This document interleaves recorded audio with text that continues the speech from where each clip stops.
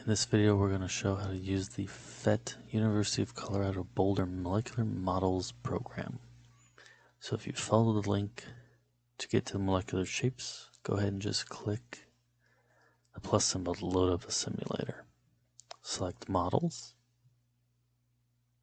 and it will begin you with this rather simple model with 3 atoms.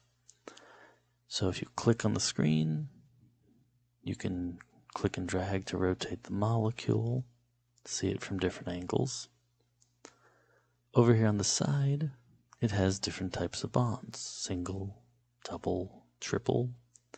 If you click an X, it'll take one of them away. Click it again, it will remove another. Click on the bond, it will add one. I can add a double, and you'll notice it positions them right away opposite. Go ahead and add another single. It spreads the 3 out. Go ahead and let's say we'll add another double.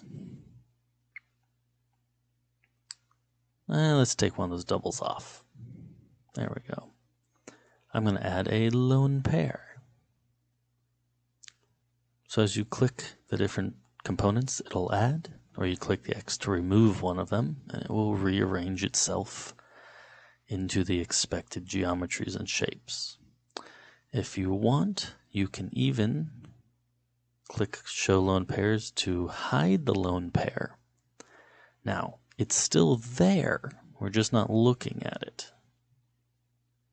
If I click to get rid of it, you'll notice my atoms pop back up, because now there's not a 4th thing.